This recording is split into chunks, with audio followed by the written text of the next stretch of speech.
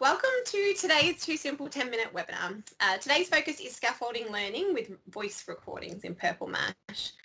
My name's Lydia and I'm an education consultant here at Too Simple based in Melbourne, and my colleague Sarah is also here. She's online managing our chats. So if you have any questions or comments along the way, please do just whack them in the chat bar and she'll get back to you as best as she can. Hopefully by the end of our session, as always, you'll have something to take away and work with your students straight away, whether that's remotely, blended learning or face-to-face, or whether that's just to support you at home with your children. Okay, so I'm going to jump into my Purple Mash, and here we are just on our home screen. And what I'd like to direct you to today is down here on our right-hand bottom, we've got the inquiry topics. And so within the inquiry topics, that's where you've got a whole heap of resources that have been pre-built to support you as best as possible. And what they've done is we've used the tools library, the blank tools, the open-ended tools, to actually create those and populate those resources there. If you want, you can just search for them. So today I'm going to be looking at a descriptive writing task that I want to look at, and I can actually remember, I think it was called Angry Waves. So I'm just going to pop that in there. And if I wanted to, I could have actually added in some additional filters here, like year group, subject, things like that. So it's actually Angry C. I got that wrong, but it still brought it up in my search bar. So that's good. Just going to click on that to open it up. As always, you get the option to either launch the app straight away and get into it, or you can set it as a to-do, which is Purple Match Speak, for assigning it to your students. But I want to launch that today and have a good look inside. Okay, so hopefully see and hear that this writing resource actually has a video to engage our students. So they can watch that and really get into the theme of what it is we're going to be writing about today. That could, on other resources, be just an image, or it could just be some text, or it could be a combination, but that's what we've got for this particular resource. I'm going to click OK there, and you'll see that we've gone into our writing resource here about the Angry Sea. I'm just going to move those in a little bit for you. So over here we have what Purple Mash calls a word bin, and that's basically some prompts for your students to allow for additional scaffolding, and I'm going to show you some really cool features of that in just a moment. But before I do, we'll have a look at what else we can see here. We've got some clip art that the students can see, and we've also got the writing template here, which has got an image box and also a text box further down. Before I go into the word bin and showing you some really cool features of that, I'm going to come up to this mortarboard here and click here. And what this does is this enables teacher mode. And that means that I can make any edits to this resource prior to sending it to my students. So I can really make sure that this resource targets the individual needs of my students, because it's been created to support us as much as possible, but obviously every classroom is different and every student has different needs that you will be targeting yourself. Okay, so now you'll see straight away the difference is I've got some icons over here. I've got some pencil icons, and these are consistent right through Purple Mash. If you see the pencil there, that means that there's an option to edit. If you see that green plus, it's an option to add something. And then the red cross, that's an option to delete something. And that's really important to remember, because whenever you go into another resource or tool, if you see those, it means the same thing, which is handy. So straight up, our word bin provides us with a prompt that we can see straight away. So as a student, I can just glance at that and I can see there's some additional words there to get me thinking about the descriptive language that I might be using today.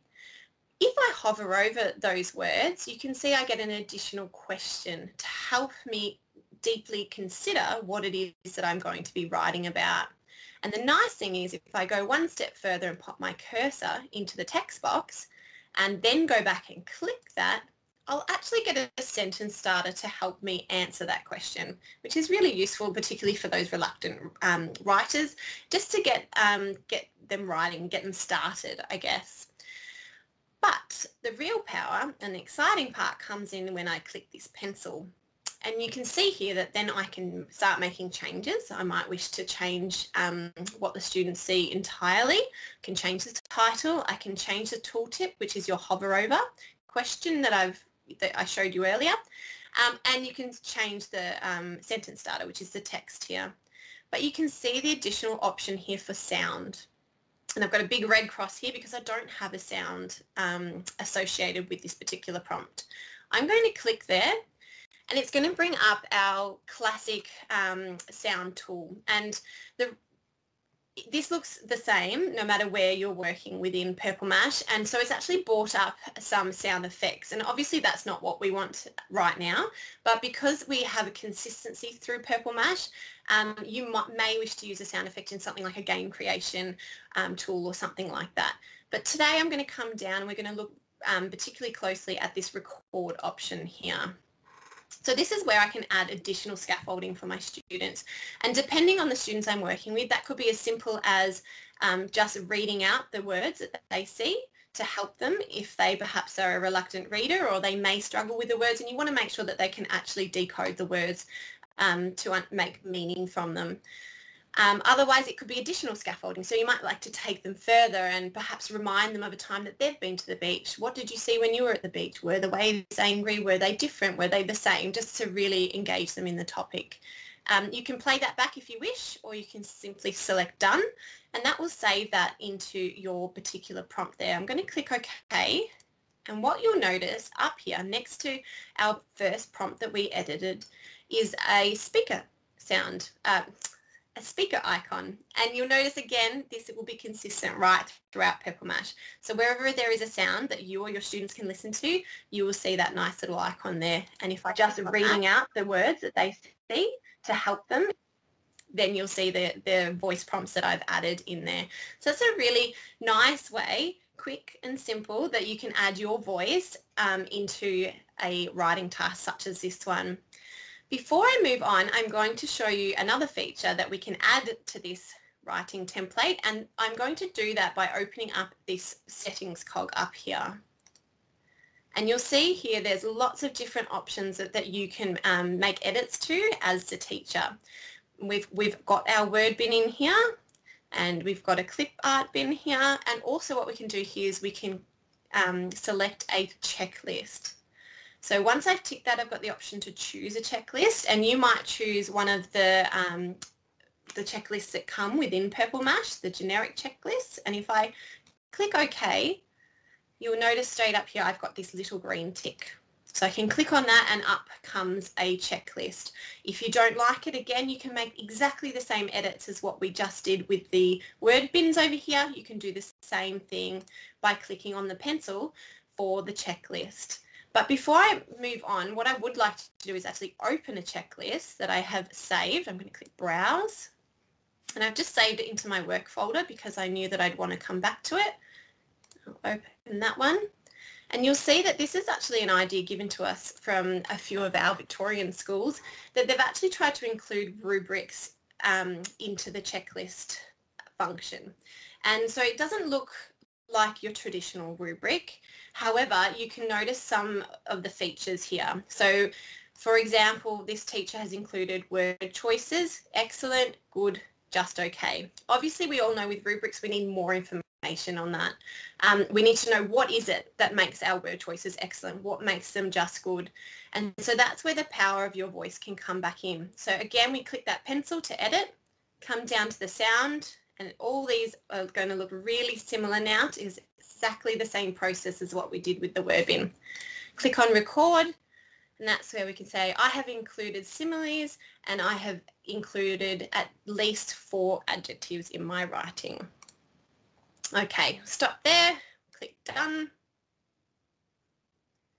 And you'll see now that once I select OK, I've got that little speaker that's popped up there. So to create this rubric, the teachers actually added some instructions to explain to the students that they select one for each subheading. So they need to come through, listen to the description of what makes excellent word choices, what makes good word choices, and what makes just okay word choices. And then they need to select where they believe that they fit in there. So it's a wonderful way of providing feedback to you. And it's also making the learning intentions really clear to the students, because that rubric is then available for them to view at any time as they're creating their writing, which is really important. Okay, and like I just opened one that I'd saved, this little floppy disk up here is a save icon. So once you're happy with a rubric or a checklist or anything that you've made along the way, do save it into your folder, because that way you've then got that starting point for next time, which can be really useful. All right, so we've covered off 2 ways of adding voice into our resource here today. What I would like to do now is add a 3rd way of making, and with a focus heavily on making that learning intention really clear. And we're going to do that by assigning this work to our students. So I'm going to come up to my burger menu and click share. And then I'm going to come across to set as a to-do. And I can add in, I'm not going to put in a very good description here today or title, because I'm conscious of the time. But what you can see here is you've got that familiar audio icon here. So once I click here, I can actually elaborate upon that description or title, and I can give my students some really clear instructions on what it is that I need them to focus on today and what that learning intention is. And once I'm happy with that, again, you can play or re-record, but once I'm happy, I can add that in there. And just quickly, I'll note that this is also where you can align your work to the curriculum. So I can come in here and come down to writing and creating text, and we're going to be looking at these particular objectives and save those in there, and that'll help with your marking as you go along as well. Okay, so I can set in the set a hand-in date. I can set a repeat function if I wish. But this is where the power comes in. So depending on what it is I actually recorded there with my voice, I can assign that to the whole class, or I can come in here and know that I actually added a lot of additional instructions there because I was trying to provide extra scaffolding and extra support for some of my students who perhaps needed it. So I'm going to tick those students there and assign that as a to-do. And that's been set off to those students, and they will have an audio function. What I would like to do now is just to nip in to a student account, which I've logged in as Alex here. This is an example of where the student has left a comment once they've handed in their work. Their teacher has come in and replied to that comment with some additional instructions that they would like Alex to focus on, and they've actually reassigned that task to him. They've also provided an audio instruction. You can see the play button for Alex to play here and listen to. And then when Alex has handed in his work, he's actually written another comment back, and he's also included some further information, and you can see there for the teacher to now listen to Alex's voice. So we're providing an opportunity for a bit of a feedback loop there, but we're also giving an opportunity for not only the teacher to be heard really clearly to the student and provide a clear learning intention and a clear sense of direction for the learning, but we're also giving the student that chance to provide the feedback back and to explain how he was going, how he found the task, and what he learnt along the way, which is really exciting to be able to provide that in an online forum. And that can be useful whether you are working remotely, obviously, but obviously in the classroom as well. If you've got multiple students, maybe 30 students all working independently, it's a nice way that they can actually provide that feedback to you, and you can provide it back to them perhaps at a time that suits, rather than having to rush through your entire class and trying to see every student in one session, which we all know is really, really tricky. Okay, so I have shown you many ways. I've done a lot in one quick session today, so I'm going to quickly recap, coming back here to our PowerPoint, and I'm going to send this to you at the conclusion of this webinar.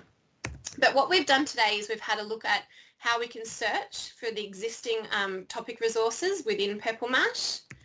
We've looked at how we can add to these using our voice, how we can insert some voice for further scaffolding and to make those learning intentions really clear. So we've looked at word bins, we've looked at checklists, we've looked at how we can then add even further instruction to our assigned work through to-dos. We've looked briefly at the feedback loop. And just to finish up, I want to quickly tell you about 2Publish and 2Publish Plus. And they're two tools that you will find in the tool library.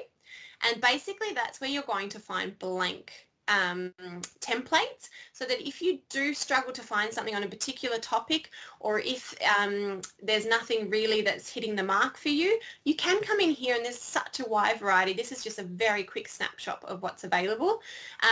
You can start with a blank template, and you can build those word bins and those checklists and use things that you've saved already along your journey with Purple Mash.